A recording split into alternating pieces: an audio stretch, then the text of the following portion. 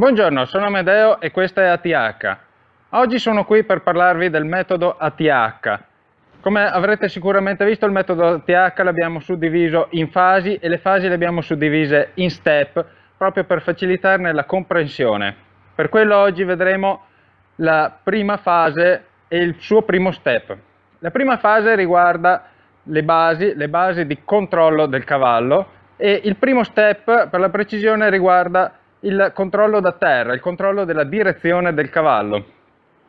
Il controllo della direzione del cavallo è una cosa molto importante che dobbiamo mettere giù fin da subito.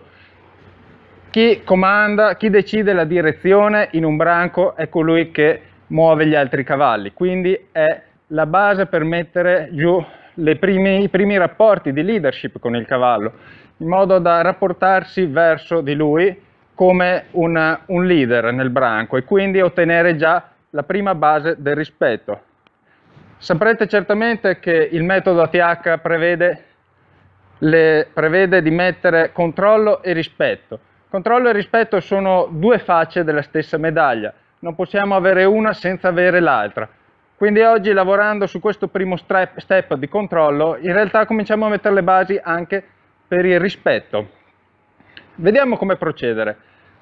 Se abbiamo un tondino siamo sicuramente facilitati ad ottenere questo lavoro, ma possiamo benissimo lavorare anche con una longia o con una lunghina abbastanza lunga, almeno 4 o 5 metri.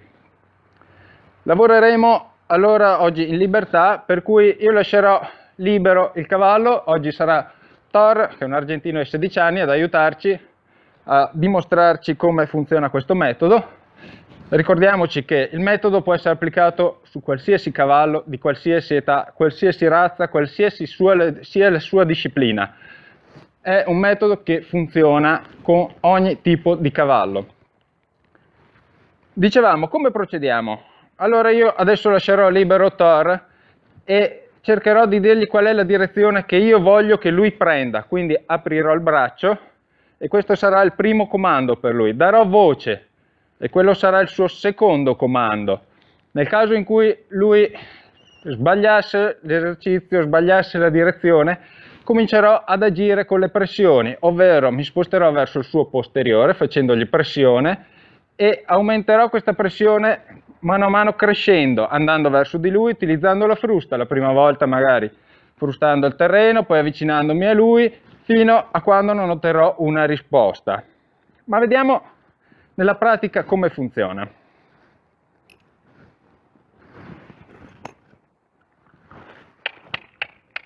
Come vediamo, ok, Thor è partito nella direzione voluta. Proviamo a mettergli un po' di velocità.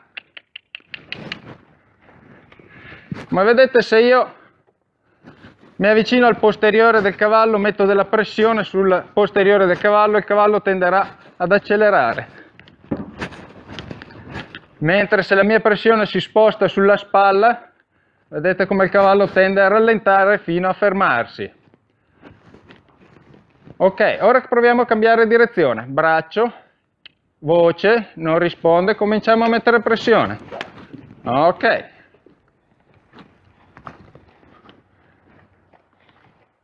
Queste sono le basi del metodo. Se non abbiamo queste basi non possiamo procedere su altri lavori. Il cavallo deve muoversi secondo le nostre indicazioni. Cambio di mano, allungo il braccio, voce, pressione. Le pressioni devono essere sempre crescenti, partendo da lontano fino ad arrivare vicino. Cambio direzione.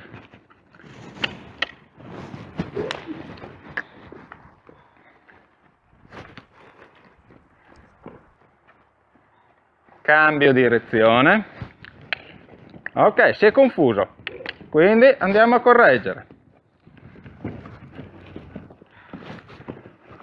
Siamo in fase di insegnamento, quindi noi dobbiamo andare in questo momento non a punire l'errore ma a correggerlo, con calma e aumentando le pressioni, fino a che non otterremo il risultato voluto. Cambio direzione, apro il braccio. Ok, questa volta non ha avuto bisogno di pressione. Avete visto come il cavallo ha cambiato direzione in base solo al comando che io gli ho dato. Cambio direzione. Non cambia, ok, e metto pressione.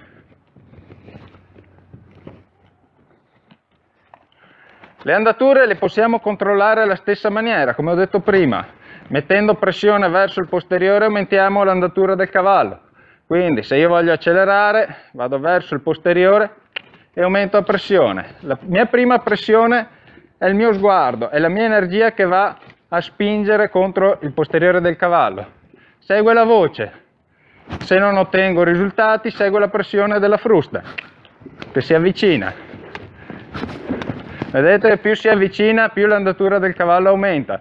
Questo dipenderà poi molto dalla sensibilità del cavallo con cui avremo a che fare. Alcuni sono più sensibili e avranno bisogno di pochissima pressione, altri sono meno sensibili e avranno bisogno di più pressione. Il metodo A.T.H prevede che ogni cavallo decida la sua pressione di lavoro. Dobbiamo lasciare al cavallo la possibilità di scegliere una pressione di lavoro, che non deve essere sempre bassa o sempre alta, ma è il cavallo che decide e noi dobbiamo avere l'impegno e la capacità di capire qual è la sua pressione di lavoro. Molto bene, ci avviciniamo a Thor che ha finito l'esercizio. Se in questo caso il cavallo dovesse scappare via da noi, è una cosa estremamente naturale le prime volte, in quanto noi finora l'abbiamo mosso, l'abbiamo spostato, quindi cercherà di scappare via da noi. Non è un problema, ci rimettiamo al centro e riprendiamo gli esercizi e poi pian piano ci riavviciniamo a lui finché non si fermerà fiducioso del nostro lavoro. Quindi riassumiamo in breve questo primo step della prima fase, che sono le basi. Questo primo step prevede di muovere il cavallo. Per muovere il cavallo dobbiamo indicare la direzione, mettere pressione, prima con l'energia, la voce e se serve poi con la frusta.